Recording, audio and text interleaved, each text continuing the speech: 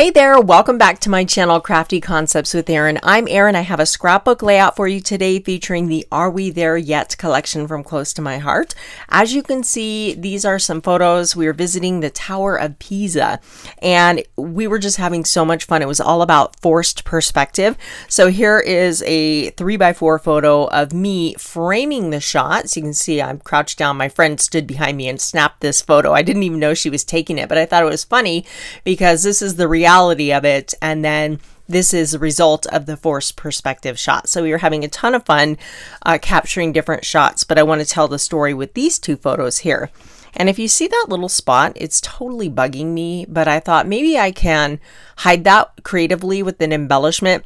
I printed out the photo and my hands were wet and I dropped some water on it before the photo was dry. So I was super bummed, but I can reprint it. But before I do that, I'm going to see if I can cover that with an embellishment. So it'll be a challenge. I pulled a couple of the sheets from the collection. I definitely want to use this one. It does have the Tower of Pisa on there, but it has several other, kind of historic. There's the Roman Colosseum, the Eiffel Tower, and pyramids, Statue of Liberty. Very, very cool paper. And then this one here, this is actually the opposite side. It has this honey butter background with these white arrows. Now, I really like these for my photos, and this has that whole kind of architectural feel, which is perfect. And I pulled a couple from these are already cut into because I used them on another layout. These are from the current Mix-In paper pack. So the Mix-In are some great neutral patterns that are in colors to complement the paper pack. So you can see these colors go perfectly. So I definitely want to bring in some sapphire. I might use this to accent, and stripe pattern papers like this are awesome because they allow you to bring in more colors to the layout, and you can see all these gorgeous colors in the pattern paper. So let me just clear these out of the way. I have my Versamat here, and then I have a piece of white daisy as my base. Now, what I like to do before I cut into these is just kind of, I do a layout similar to this quite a bit, but something where you can just kind of, I definitely want these on the yellow. I just think the contrast between the blue sky and the photo against that honey butter background is gorgeous. I really typically always, that was a lot of unnecessary words, but I like to stagger my photos because it creates nooks and crannies for titles or embellishments or journaling. Sometimes I'll have them on the same line, but printing them different sizes and then staggering them opens it up for embellishing. So I'm going to cut this down, but I definitely want to, kind of have that in there, Tower of Pisa. There's also a stamp. So this is a little mini stamp. It's so cute. And there is one for each of these on the pattern paper. So I'm going to bring this one in as well. So I think that if we cut that at about 6 inches, and then we'll take this to 11 inches across, that's going to have that, not that it matters, but I just thought, well, we'll make it work because it's right next to the photos, and I thought that was kind of fun. And then maybe the 10 here. So having the measurements on the Versamat is really handy because I can already see where I need to cut these papers, and rather than bringing in a ruler, this just saves you a step and makes it nice and easy. So I'm going to cut these down. I'll be right back. Okay, so this one's 6 by 12, and then I cut this at 11 inches. I don't know about the bottom yet, so I'm going to wait on that. And then we can bring back in our photos. And at first I was kind of thinking of making the title Forced Perspective, but I think I'm going to go with the classic Tower of Pisa and then just talk about forced perspective in the journaling. So we need a little horizontal interest. So that's where I kind of bring in these papers. I can either go with the stripe or I can go with this one. I think I like the depth and just the richness of the sapphire background. So I'm gonna cut a piece of that. Okay, so here we have a 12 by 2 inch piece. Again, this is just going to add some horizontal lines and anchor our photos here. So I am going to cut out the back of this so we're not wasting this paper here. And then I'm going to trim this down as well. So maybe right about there. Okay, so here is what I came up with. We have 6 by 11. And before I cut this, I just want to bring everything in and make sure. And then I can gut out a piece behind there. So 6 by 11, and then we have our 2 by 12 inch strip here. So that'll sit right about there. And you know what? I want some of that yellow down here. I cut off just a tiny little strip here. Let's see. It's about 3/4 of an inch by 11. And that way it'll just look like one continued piece behind the blue, sapphire blue polka dot paper here. Perfect, I like it. So now to remove this piece, I know I've got 2 inches I need on the top, 1 inch on the side, and 1.5 inches on the bottom. So I can just use my photo or paper trimmer to cut out a section to accommodate that. I actually am going to include this part in because I do get asked about this quite a bit. So remember I said we had 2 inches at the top. I always like to give it a little bit more because that way it's just easier to get those papers layered. So our piece is 6 inches. So we're going to stop at, we're going to give it 1.25 inches, even though we only need 1 inch. So go down to 4 3/4. And then we're going to turn this. Now remember, we only needed 1 inch on the side, but we're giving ourselves more room. And it was about 1 inch. I'm going to give myself 2 inches on the bottom. So we want to stop at the 10. And then turn it one last time. And cut. And there you go. And now we can use this piece for another project. And I love this paper, so definitely going to be using that. Let me slide this back under here into place, and hopefully it's going to work out perfect. Measure twice, cut once, right? And look at that, just like we knew what we were doing. So I will go ahead and get all of these adhered off camera so you don't have to watch me gluing it down, and then we'll get to the fun embellishing part. Now that we have the base of our layout created, I want to work on the title, and I think we're going to use the Moxie alphabet. This one's particularly fun. You have all the vowels are in lowercase and the rest of them are uppercase. You also get numbers and some punctuation, and this is available with the coordinating thin cuts. So the thin cuts come on one large, like 8.5 by 11 letter size sheet, but that didn't work for my storage setup. So what I did is I actually cut the magnetic sheet in half, and then just put them back to back in this envelope. I get these on Amazon, so I will leave that listed in the description box below.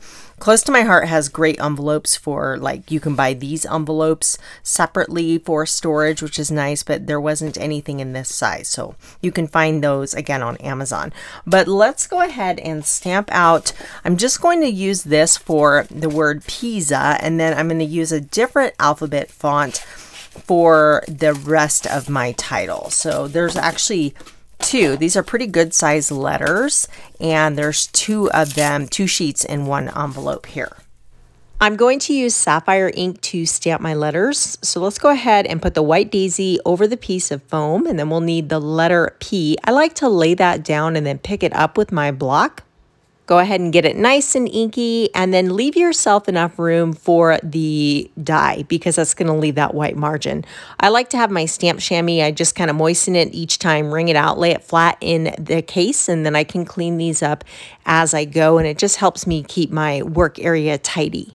I thought about stamping these on like a darker sapphire cardstock and then heat embossing them with white embossing powder because I love that look. But then I decided this sapphire, stamping them in sapphire on the white will probably look better against the background. So you can see that white border around the letters, how it just makes them really pop. I love that.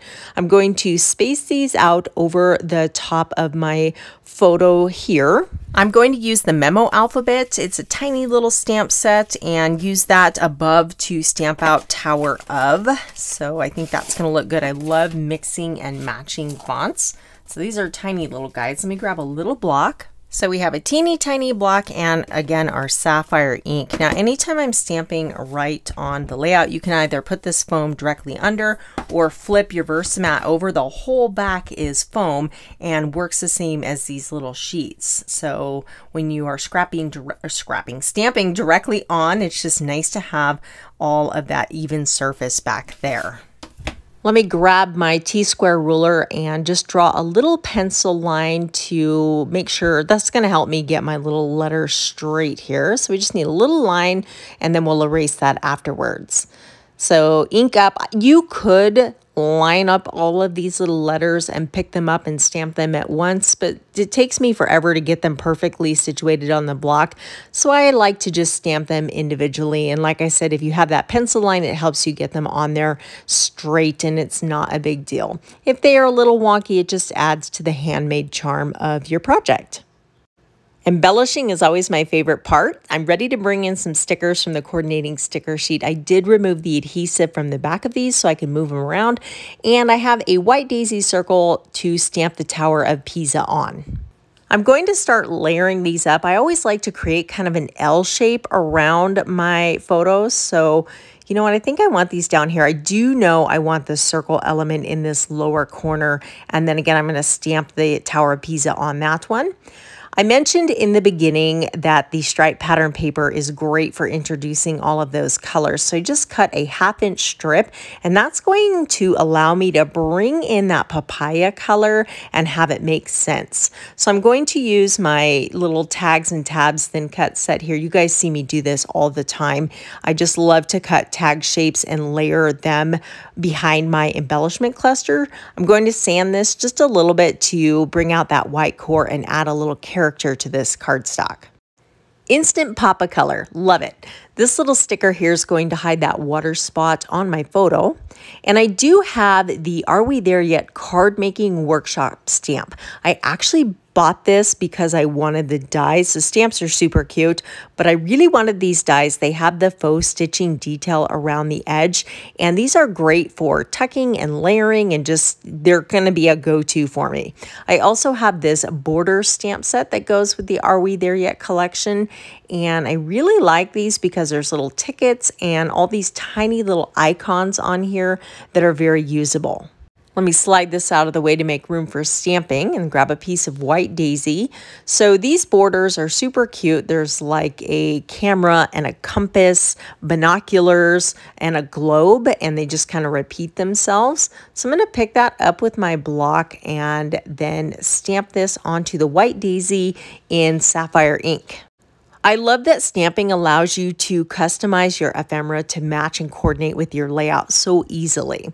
So we got that nice and inky, stamp it down, give it a second to soak in, and those are super cute. I'm also going to stamp a row of the tickets, and I do plan on cutting the tickets out individually. But again, how fun would it be to create some borders with those?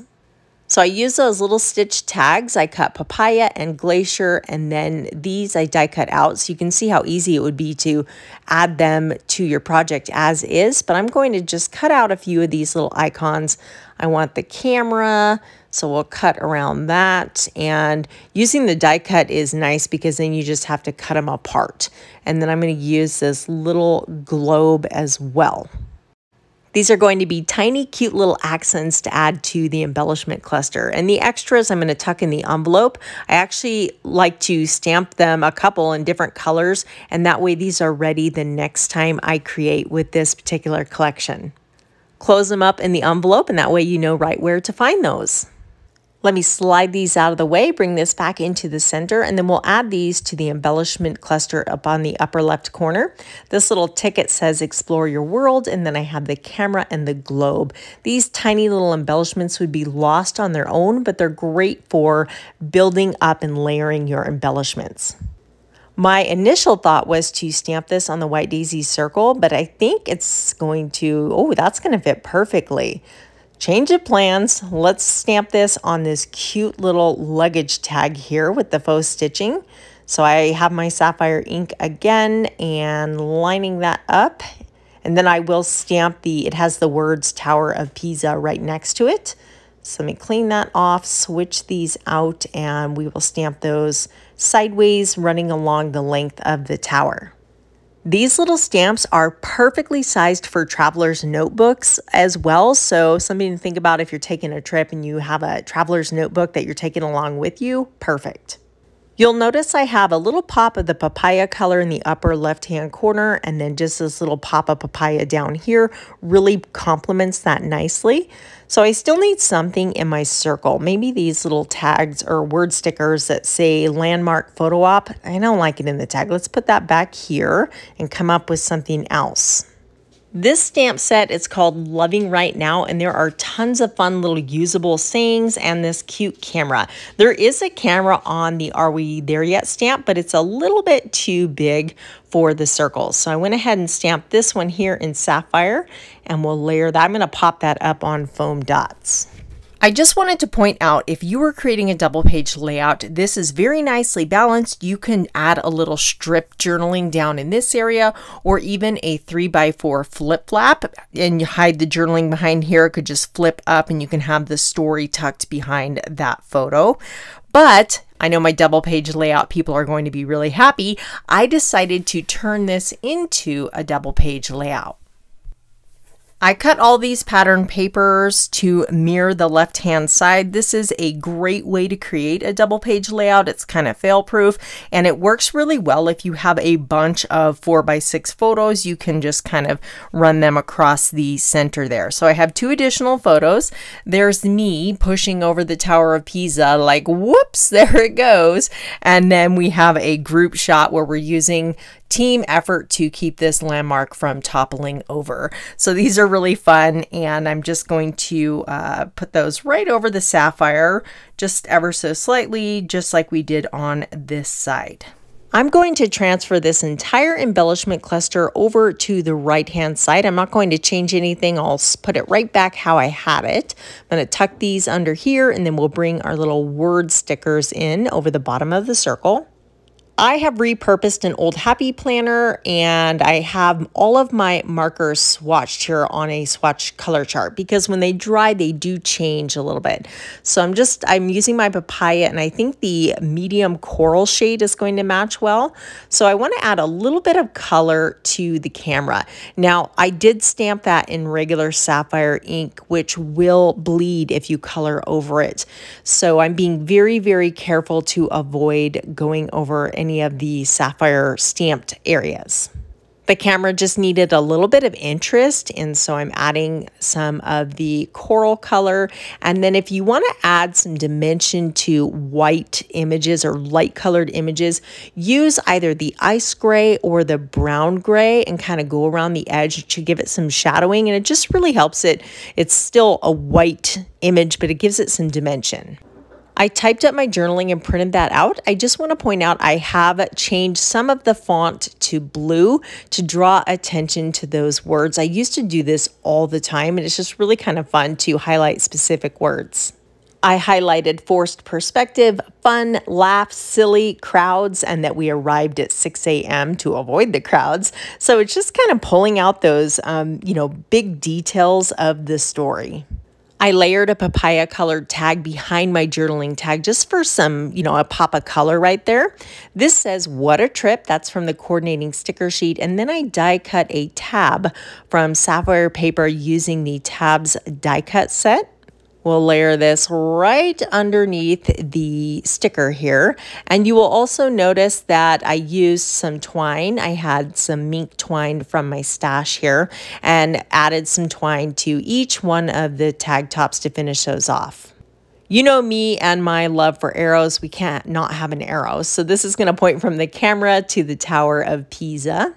And then I'll pop that up on foam tape. And then I needed a third element up there. So I did another one of those tickets in Glacier. It says First Class Adventure.